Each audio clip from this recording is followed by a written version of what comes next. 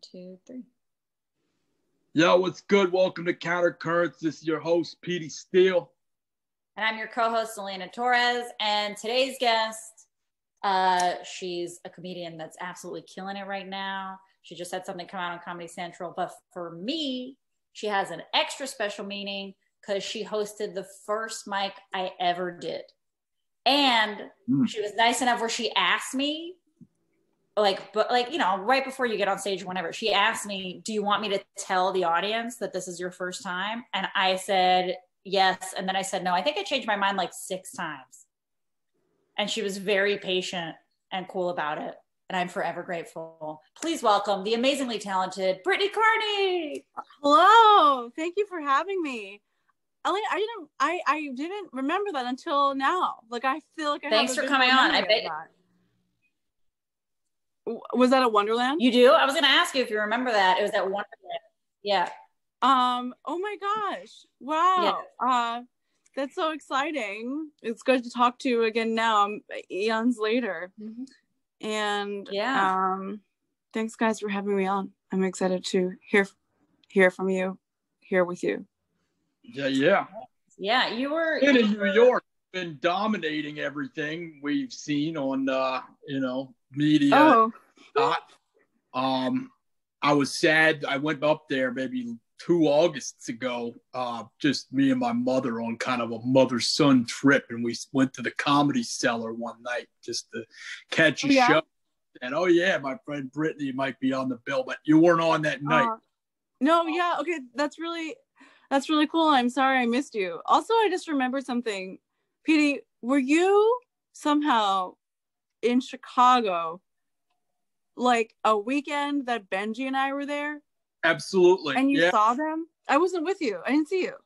Yeah, no, I went up there, and it was so funny because it was my friend Kristen Toomey, who's a great comic out of Chicago, and I went up there to visit with her and also just go around, do mics or whatever. So after we hung out one day, she's like, oh yeah, come do the Laugh Factory, I can get you in there. And then I get up there and I'm there early, and they're like, oh yeah, there's comics coming from DC, like Benji's on the list. And then Bassam shows up and he says, oh yeah, I might get on too. He didn't eventually get off. He's like, Brittany might be coming. And I was like, oh cool, but I didn't run into you then. But me and Benji went up and did the town. It was great. That's so crazy. I remember at the time being like really taken by the small world aspect of that, and I forgot what was going on. I guess maybe I just had a show somewhere else, but I was like, what the fuck, how's everybody convening in this? It was like a random week. It must have been June 2019. It was July 4th. It was the July 4th. No, it was, you're right, it was later. And then that reminds me, Elena, you were talking about like how we first met at when you were performing at Wonderland. I remember the first host, like the host for my first open mic was David Carter, but then I remember that early on, Benji was hosting an open mic at Capitol Lounge, rest in power. It was a bar next to the Heritage Foundation. But anyway, I remember that like Benji was hosting, and then he was like, hey, is your name Carmela? And my name is not. My last name is Carney. I guess it just sort of came up with the sound. Anyway.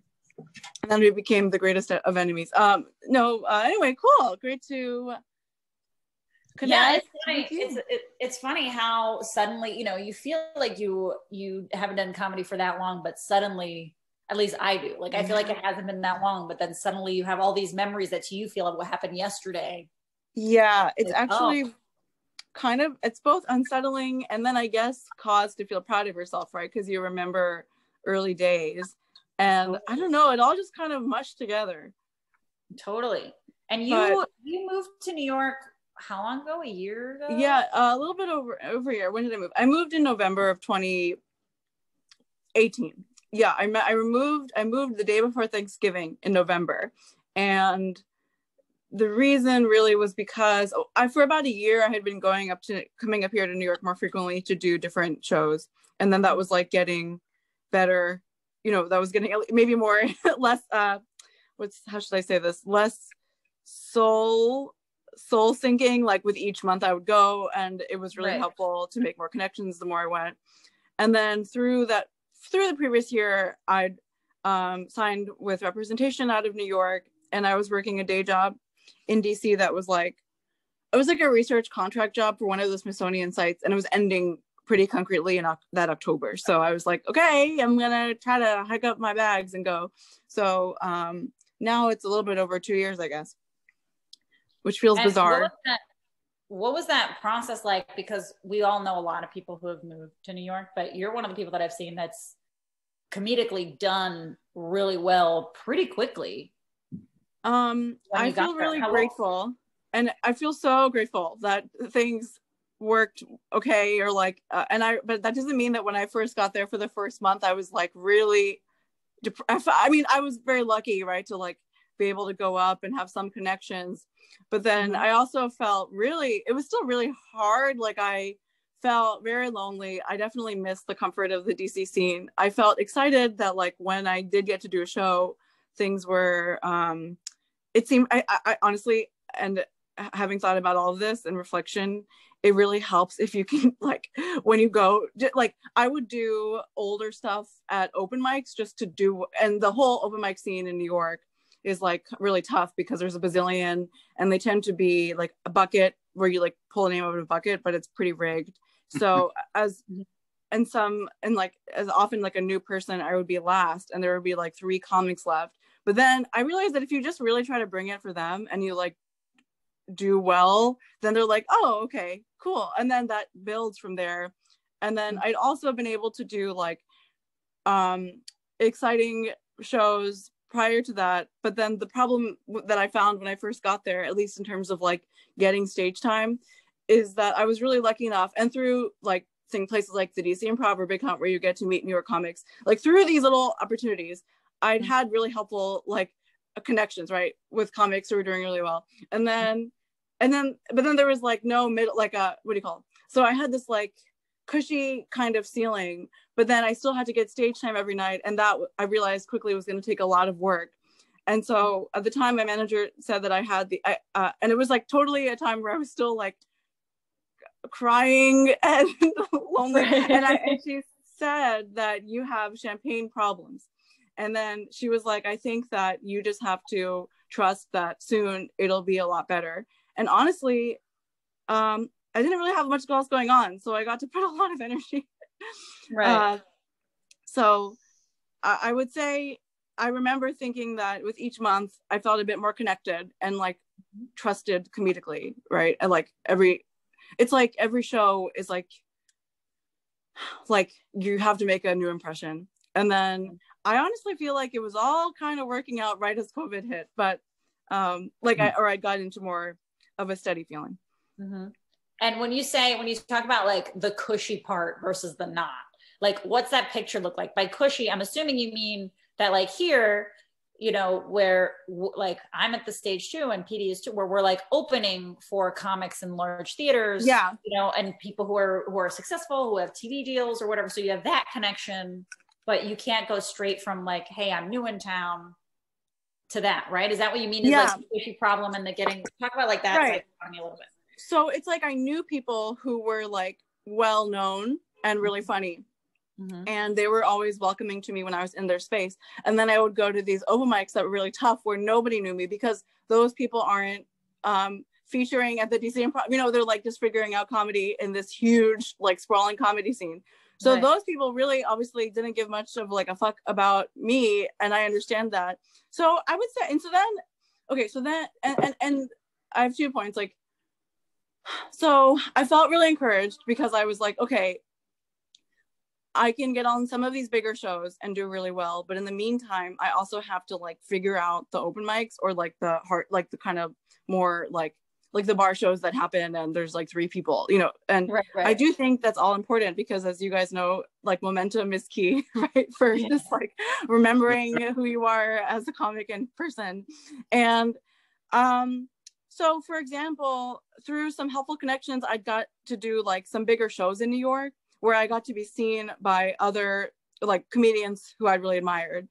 And then those came sort of like here and there, maybe more increasingly enough to the extent that I felt more confident in like the tough open mic circuits. And I remember that there was one week where I was like, okay, Brittany, your rule for this week is to go to one open mic a night. And like, there's so many, so people can really stack them up. And then, and I went to, and it was like this freezing night. And I think it was like January or December. And I went to this open mic that was in a pizza shop that's now closed and like somewhere in Lower Manhattan. And, you know, I went last. And I remember thinking that, and everybody was like, they all knew each other, which you guys are also familiar with, like that feeling in DC when you enter a comedy space and you're like familiar, everyone's your friend, right? Yeah. And I realized like, oh, they had that. And I don't know, it was kind of a, like, it was relatively a nightmare, but I guess I also felt kind of comforted in the fact that, oh, they're all friends. They knew each other. I just have to like keep showing up.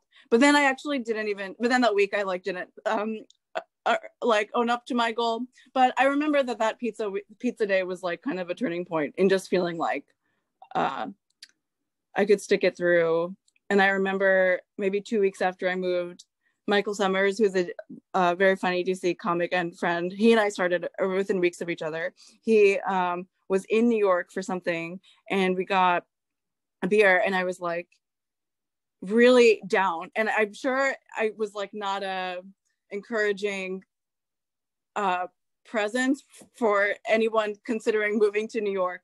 Right. But then I don't know, with each step and like definitely the cellar was so helpful that worked out. So yeah, it was like a really ass-kicking first year, but I really think that if you're moving to New York for comedy and you just really, really, really, really try hard, then it all gets a lot easier because people know who you are. Right. And you talk about like moments with comedians you really admire and stuff. What was a moment where somebody came up to you that you were kind of like, not starstruck, but sort of like, oh my God, I can't believe this person said I was funny. Like, yeah, that happened a few times. And I'm so grateful for those little experiences because, you know, comedy's hard and coming to a new scene is hard. So when you get that kind of support, it really means the world. Like let me think. Relatively early on, I was on Butterboy, which is a really fun show in Brooklyn. And David Cross was on it. And he was like really cool to me about my set. He was really helpful and supportive and like said really nice things. And that was definitely a time where I was still just like, you know, like just figuring out how to get booked every week. Right. And then, or people who I'd seen kill at DC Rooms, but they were just like in town for a little bit from New York. And then they were really familiar or encouraging. But then one really notable memory for me is, okay, I got passed at the cellar in July of 2019. So I guess I was in New York for about like 8 months. And, you know, it's hard there. It's obviously really exciting, but it's still like, you definitely feel like a noob and there's not that many young women and you have to like really fight to feel confident and make sure that you're like performing really well and killing to the best of your ability in a new an intimidating place. And I really love Gary Goldman and had for years. And I didn't think he like knew obviously who I was. I was just one of the like the new crop of little babies that were featured in. And one day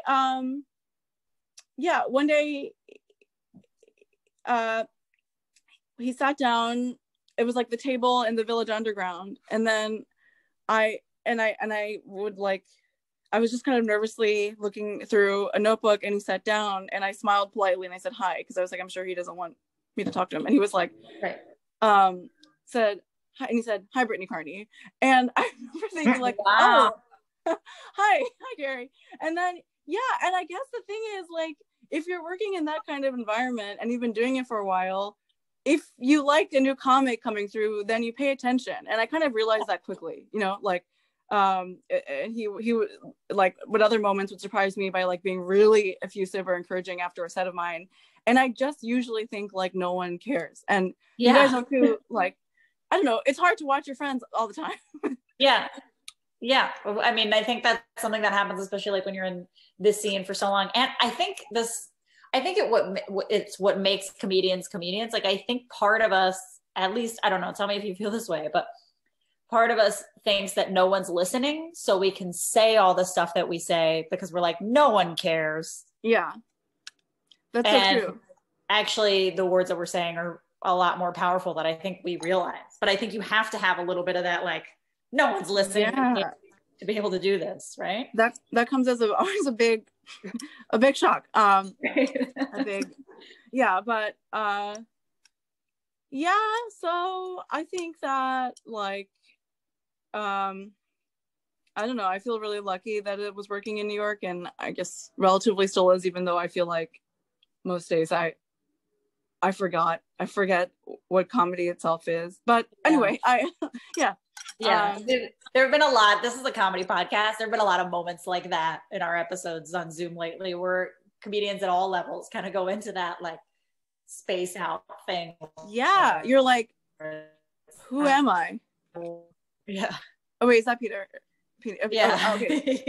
So like alien robot voice serving. I like, yeah. Okay. So I think that recently, especially with COVID, it seemed like this was the case in DC. Like in New York, honestly, the comedy that was outside was like thriving pretty well, to an extent that I was really pleasantly surprised by. I was like, oh, I guess comedy is still going to, like, it's going to happen. It's New York. Comedians are all like jittery and angsty in their homes.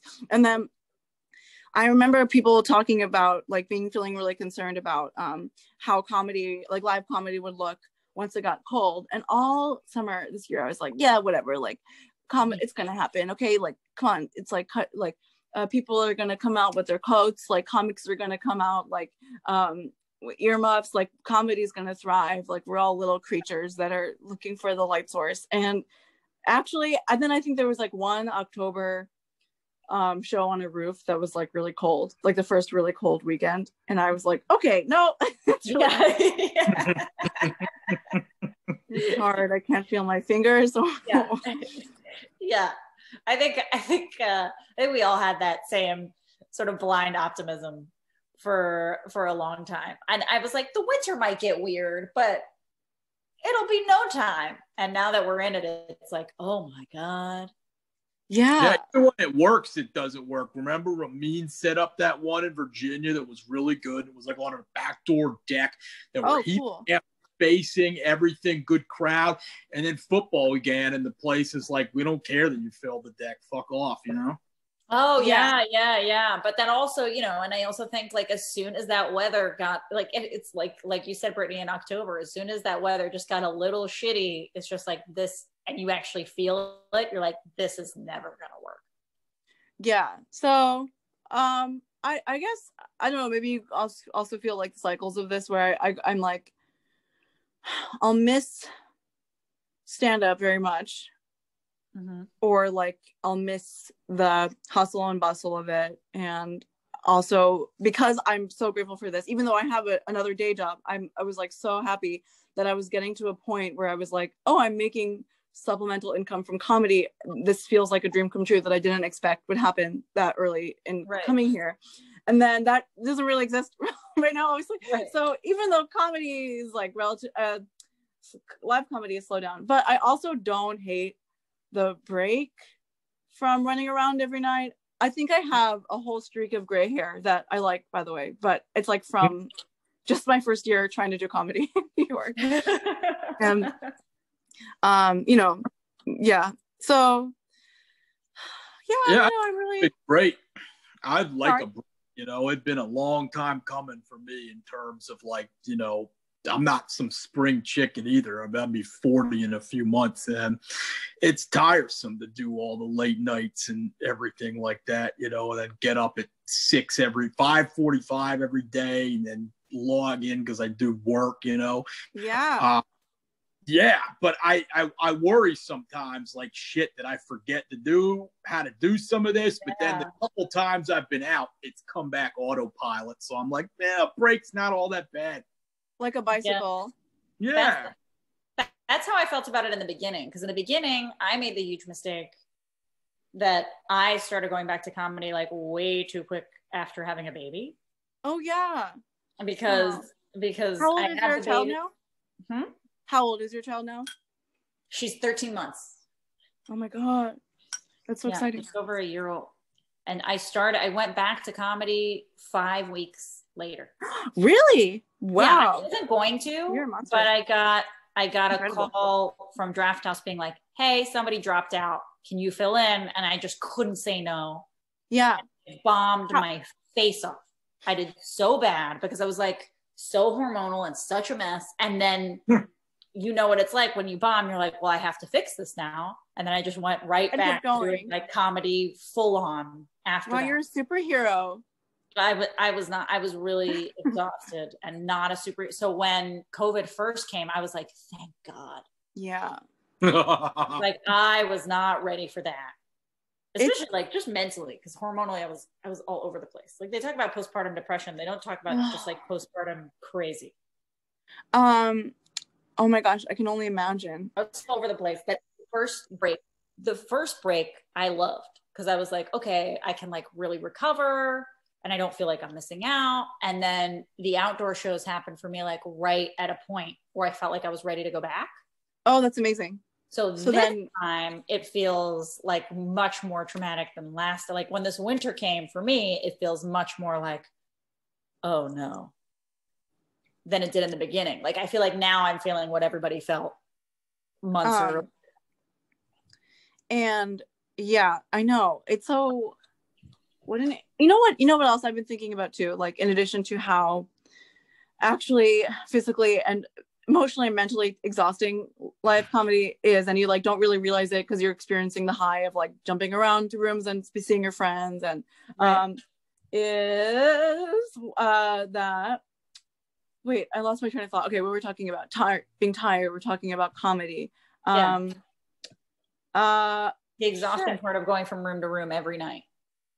What was I thinking about with relation? Oh, okay. I'm really nostalgic right now because it's cold for how good winter is for stand-up. You know, like in winter, audiences are hot. They want to like cuddle up in these dark, gross basements.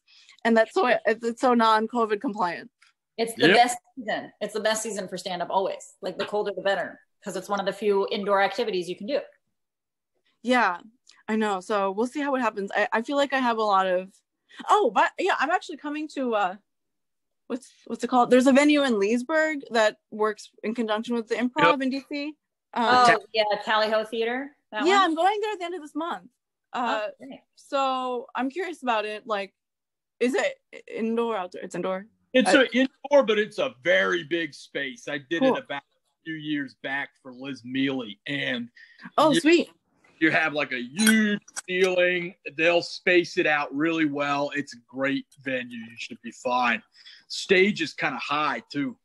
Okay, cool. It probably feels a lot like doing shows at Arlington now. That makes sense. Okay. Exactly right. Yeah. That's really cool. I like anyway, I'm looking forward to that, but I totally feel like it's hard not to feel rusty, but I do think actually there's a weird muscle memory that comes back eventually when you get back into doing comedy. And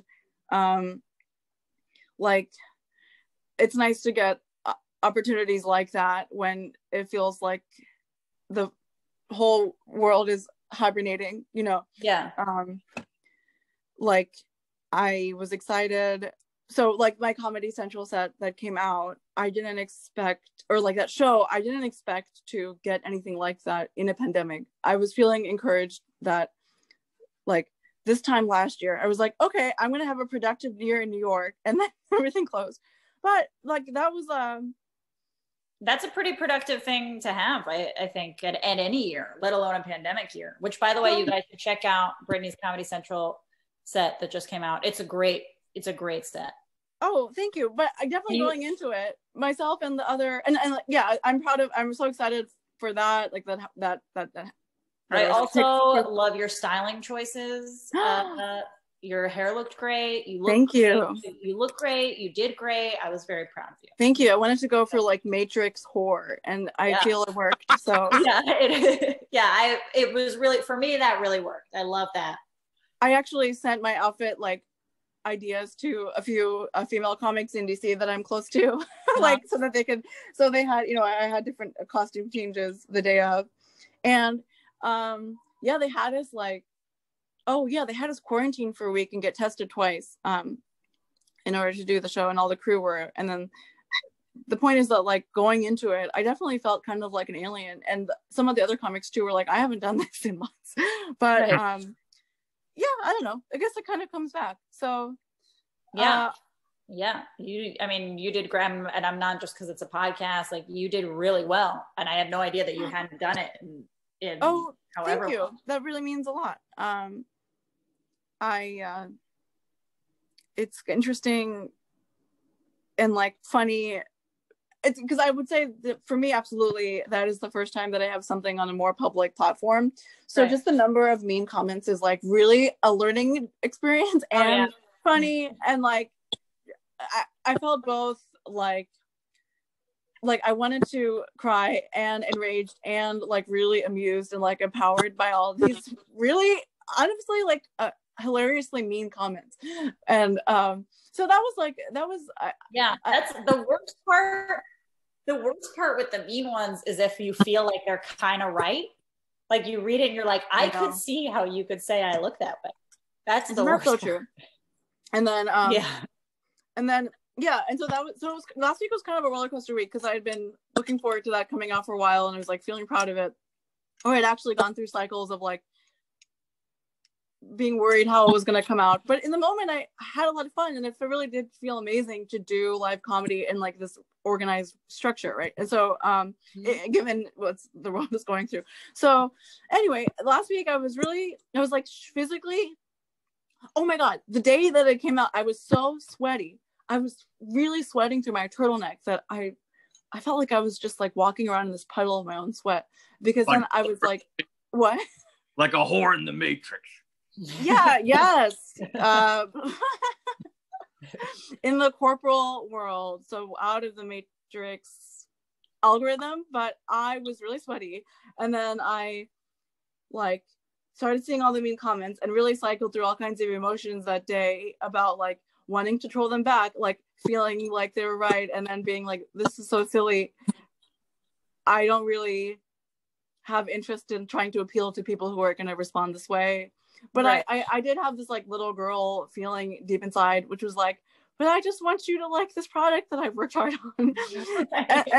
and then anyway, but then it was fine, and I'm excited that it's out, and that I got like it's like they got that particular set out, and like then the next day I got like totally Zoom heckled for the first time in like a harsh way. So the universe the universe works in the ways of a like tricky little minx.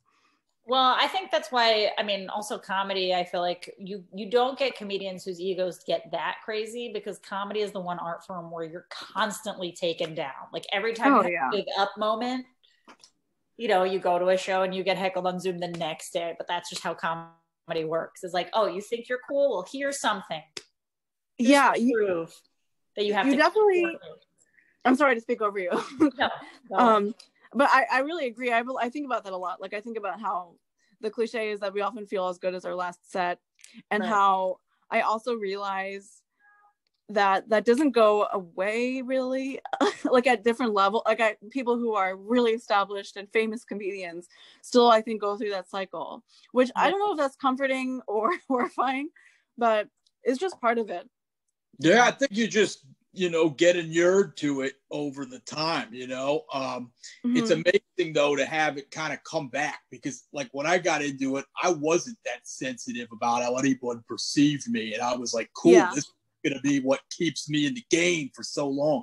And then I got better, and then I started getting more sensitive because I had something to lose then, and I was like, what the fuck is going on? Why am I getting more like conscious and care what people think and stuff like that. So it's kind of like, I think it's like a marathon. I think it kind of comes and goes, you know, but I've thought about that. Like if it comes to a point where I release tapes and there's comments, like I know some agents will tell their comics, like, don't even read them, don't respond to them, don't look, just put your head down. And I get that perspective. On the other hand, I don't know, maybe like you're saying you could use it as like fuel to like empower yourself. Like I want to like, do better, this or that. And then Zoom heckling, I think is just hilarious. That happened to be at like an improv show. And I was like, come on, dude, you're going to heckle me from a fucking chat bubble. Like I can't even really respond back to you. I'm going to type at you while I'm doing my set. You fucking jack off like this. Yeah. That's not even like fair. It's just silly. So it's one of those things like, you know, the dog howls at a moon. It's no big deal, but the moon howls at a dog. Well, then, you know, big story. But in fact, that makes me think about how like the reason that Zoom heckling is funny is because if somebody heckles in a live show, it's usually not that thought through. They just kind of like blurt it out. They're like drunk or feeling feisty. And so they just like shout something out. But to type something takes like a level of focus. And like once you get to the third letter, there's like but anyway, should I be doing this or I should do this. So anyway, the Zoom heckles, what did I got? Somebody was like, it was the kumite through the improv. And somebody was like, that's what happened to me. Oh, really? Kumite. Wow, they were wiling the commenters. Well, yeah, and so the kumite's format is unique too, right? Because it's like these little short entries into each comedian and like that are 5 minutes, right? And so this guy was like, when will the show start? Like during my set.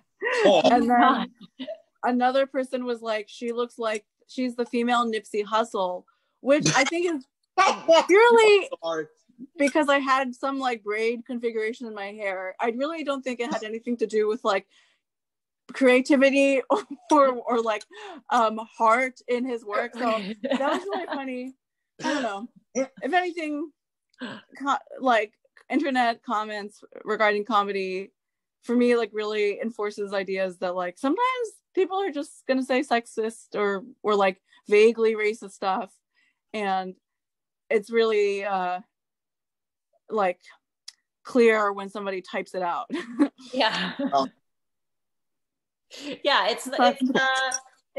It's interesting to have that stuff in writing sometimes. It's like, I know, it's like you really wanted to get that out, especially live, like when they're looking at you, because it's one thing when you have like a social media comment, but like while you're talking, like that's a lot of hate you gotta have. I know, it's kind of impressive. So anyway, love them, hope they're doing well. But anyway, it was of course I'm grateful to get Zoom time in this dark and mysterious age. Actually, I'm feeling sorry. Yeah, no, sorry, Terry. You were saying. Oh no, what were you gonna say? No, I was gonna ask you. This age, you were talking about like this age. You have a really interesting background, right? You grew up in Japan. Oh yeah. Yeah. And then we moved to the Philadelphia area when I was in high school. And my dad grew up in Philly, and then like met my mom, who's from Japan. They met in Philadelphia area like before I was born. So yeah, my parents settled back to the US when I was a teenager. What was that culture shock like?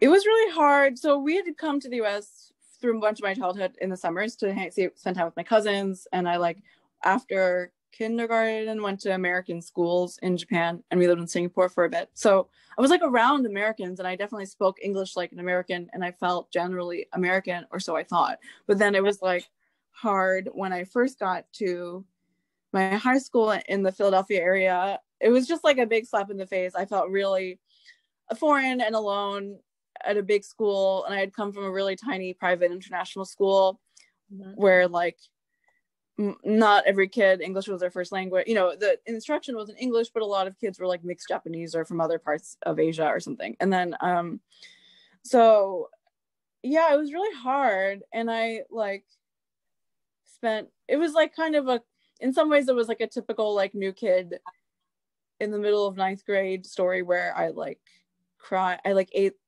my mom would pack me sandwiches and I would eat one in the bathroom because I was too shy to go sit near friends in the cafeteria. And I would like have lunches where I was like crying with the school guidance counselor. And so then I don't know, I guess with my sophomore year there, I felt relatively settled because, like the cliche, I like started extracurriculars and I got into theater, and so through all of that, I felt way more settled.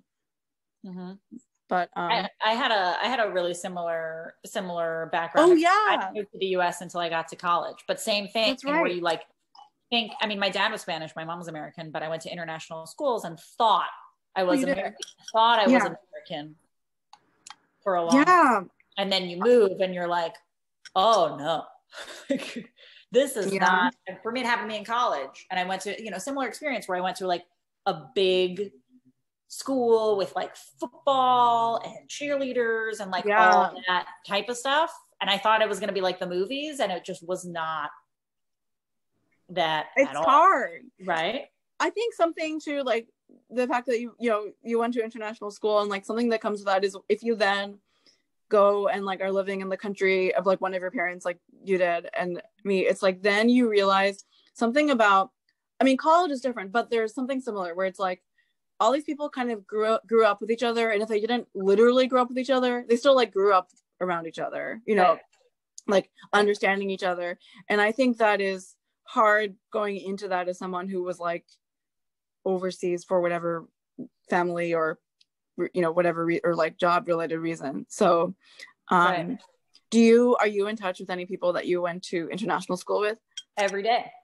Oh yeah, wow. Every day. I mean, we went all the way through high school, so like my group of girlfriends from my international school, we have a group chat on WhatsApp and we talk every day. And I see them pre-COVID, we managed to see each other like a couple times a year. Okay, that's incredible. Mostly everybody's like in the Americas. We have like a couple of my friends are in Europe, but like mostly everybody, because the school was in Mexico, mostly everybody's like in the Americas. So we managed to see each other pretty often too. Oh, cool. That is the beauty. Social media is like a big corrupt bag of shit and complication. But I do think that one thing I appreciate about it is that it allows you to connect with and stay in touch with people who you just like we're from another walk of your life and you wouldn't see that frequently otherwise. Right. And it's a really unique way to grow up, and those schools are a very, very unique experience. And I feel like everybody who leaves those schools has that same sort of like culture shock thing. Yeah. So I think those friends are important to keep forever. Yeah, that's so true. I'm so grateful for that. It's really nice too now is like a lot of people have way more time on their hands to connect with people and like yeah. At the same time, I find myself also, no, I don't know. I don't know whether I feel, okay, I'm talking about like being busy versus like, in like social versus like having way more time on your hands because of COVID. But, I think this time and our like pandemic predicament makes us, when we do reach out to people, it's like because you really want to, as opposed to just kind of like seeing everyone every day that you have to, Right. That's true. There's a purpose to every interaction now that didn't exist necessarily before, Yeah, that's so true. And I've actually read an article recently saying that's a bad thing, but I don't see that. I mean, they say that incidental encounters with people are what we're missing. And I kind of get that, like, not for people you're necessarily well acquainted with, but say you work a job, maybe you're cool with like the custodian or somebody you say hello to every day, or the driver on your route or whatever. But I'm like, I can leave that, as long as I don't have to deal with like frenemies and like, even people in comedy I just straight up have a distaste for. Totally. This is fine for me. Yeah, I hear that. And one thing I was thinking about too is that like in something that was really helpful for me once I got more settled in New York was that I got hired at this little private school to teach like 6th grade humanities for 2 months for this class whose teacher was on maternity leave. And then the school hired me to work there full time. And I feel like last year And it's been so helpful because once I got that and a little bit more stability, like then last year I could just focus on comedy and also had more, I could like go back to DC and like go to different, anyway, it just gave me a lot more like of a, what do you call, like a safety net to live my life. And because I was really busy last year, I feel like I didn't actually get to know the other teachers that well. I was just kind of like there and like connecting with the kids and my co-teacher, but I always felt a little bit out of touch with the other staff. And I think this year I'm actually getting to know them more as like people and friends, and I guess that's kind of nice. That's awesome. What grade do you teach? What age kids do you do? Yeah, so it's a bit all over the place. Last year I taught preschool full time, and it was hard with comedy, but it's okay. I guess I somehow managed the energy. It was nice to just like be with little minds all day, you know, even if it was tiring in a different way than comedy. But then this semester I'm essentially a support teacher for like grades 1 through 5. Like it's a small school and the classes are really small because of COVID right now. So I'm helping out different grades. So I'm like in the elementary. Yesterday we and I didn't go in today because I got the second vaccine dose. Yeah, me too. You did? Wait, yeah. So I'm feeling really low energy because of the side effects. How did you feel, Petey? Yeah, absolutely. The first day, the pain didn't kick in my arm until like late at night. And then the next day I was just like white. So I was just sitting down, drinking water, barely ate that much. Body pains in like weird places too, like your fingers and shit. You know, you feel like an arthritic old guy or something. It's weird. Right. But, you know, the thing is, the lady that put the needle in my arm told me something smart, which was actually to go move around despite that. And especially your arm, whichever one you got the shot in. So it'll feel move it around. Yeah, do some push-ups even. You won't feel like doing them, but I'm telling you, you'll feel like a little better after the fact. Yeah, I've just been being a little princess and like, I'm like, oh, I can't use that arm to reach with a spatula. But I'm in the throes of that right now. I apologize if I'm like kind of low energy. I just feel weird and my arm hurts, and like I guess I just feel like I was recovering from a fever that I didn't have. Right. Does that make sense? Yeah, that's exactly right. So do you guys mentally feel like now that you've had the vaccine, do you feel like overnight you're like less nervous about it? Has it changed your mental definitely COVID? Okay, Definitely. I don't know. I haven't even thought about that, which is funny because that's the point. Right. But for you feel that way, PD? Yeah, I mean, in a way, no, because it doesn't seem like it because I'm double masking now and shit. But that's just because I want to do the civic thing, and I still read these articles about new strains and stuff. But nonetheless, I feel like, hey, within these 14 days after that's done, like, I'm going to mask up and go out and do comedy any fucking place I can do it. You know what I mean? Yeah, I've totally. done my duty for a year of not doing comedy like that. And now it's time to live a little bit, you know? Mm-hmm. I hear that. And I really miss, I think I think that that hasn't occurred to me so strongly because of my job, I'm like with kids all day and like different kids. So we're all masked and technically social distanced as much as we can really. But if for some reason in that capacity, nerves around being around like little groups of people, I don't really have them anymore because I just feel kind of was like numbed off or like in September. But I really miss traveling for comedy. I really miss coming back and forth from DC and like getting to go to like the Draft House and other spaces, and I just haven't at all through this whole time. So like that's something that I'm looking forward to is being able to more safely travel. Mm-hmm. Absolutely. Yeah. So I don't know. Yeah. Okay. So I'm still like, I've just been kind of wearing bags of clothes all day, and I feel like I should hydrate more. So the fact that you said water reminds me of that. 100%. Oh my God. And my other thought about it is that at this hospital, I feel like all the people in charge of the vaccine, like the people distributing it and stuff, are all really, they're all like crazy and loopy because I think they're just tired and like overworked.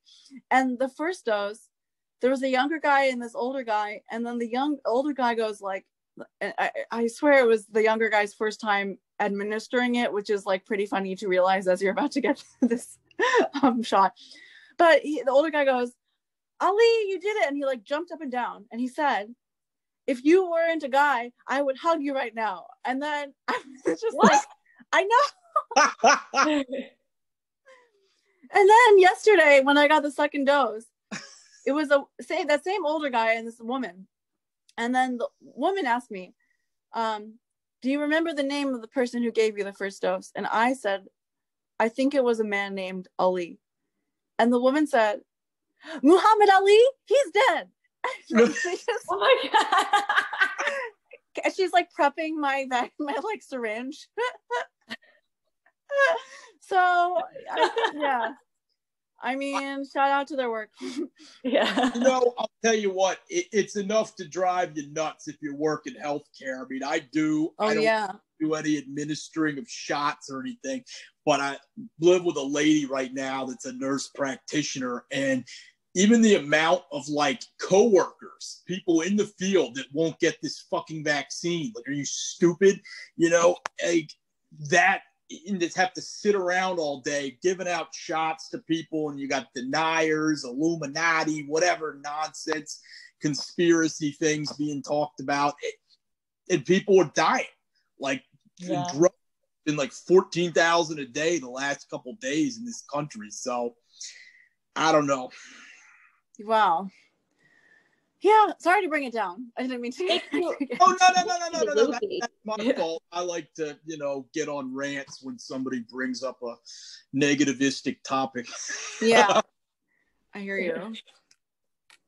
How are you guys doing? How's your week? I'm great, man. I'm in paradise. It's cool where I'm at. Where are you? I'm in Hyattsville right now. Oh, nice. I take care of these dogs for an old colleague, so I stay with her kind of, and that's been for the past year. It's been great. Amazing. Okay. Yeah, hella work, my job, nice. And just walk these dogs and try to write jokes and hope the timing's any good when I get back on stage with them, Yes. Right. What about you, Elena? How's your week? I'm good. It's a lot of, I mom it up. I work from home. Yeah. Everything I do is entertainment based. Like my day job, as it were, is like writing for stuff in Mexico, and even that's pretty slow. So I'm mom it up. What's your daughter's name? Sonia. And what's Sonia's vibe? Like, what's she into? Sonia is extremely energetic. Extremely. Oh my gosh. Energetic. I don't know. You'd be able to tell me if that's normal for her age or not. Like her big thing. She's go is her big word. Like, whoa, cool. Anytime she's eating anything, she's like, go. Like, get me out of here. I want to and she just runs. We're looking at moving because she just like runs all over our apartment all day long. So you think that she would like a different kind of space to run around? More space. I mean, we're at my in-laws a lot, and they have a big house out in Maryland, and we'll go, because especially it's winter now, so like we'll take her outside some days, but she just started walking like maybe 3 weeks ago. And oh my gosh, congratulations. Walking, thank you. It's just like she won't stop, and suddenly our apartment feels really small because she just runs from one to the other. And it's just a lot of energy, very girly, really into pink stuff, glitter. Hell yeah, power femme. Hair. Oh yeah. I think that is so fascinating because like I've worked with kids in different capacities for years, like as I was trying to move forward in comedy. And I think that based on just being somebody that the kids come to during the day and go home, I always think that it must be like really interesting seeing development at home, right? Because you're like, I'm sure it's like just kind of getting through every day, and then you realize that now that she's like not only walking but running and like is really empowered in this new tool that she has. Yes. That it really makes me wonder about, I don't know, the human condition and development. The interesting thing about development at this age is they're so young, is that it happens so quickly. Like you know, yeah, like rapid. Who she is, like from a month ago to now. Like my parents visited they came and got the vaccine.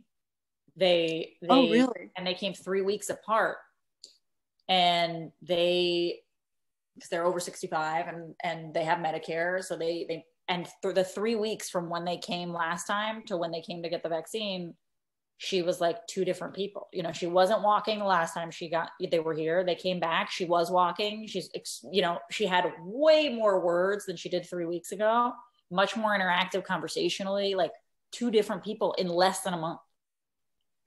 That's incredible. Like, wow. Which is the interesting thing. And I guess when they're this young, that's what happens. It's kind of like every day there's some new thing.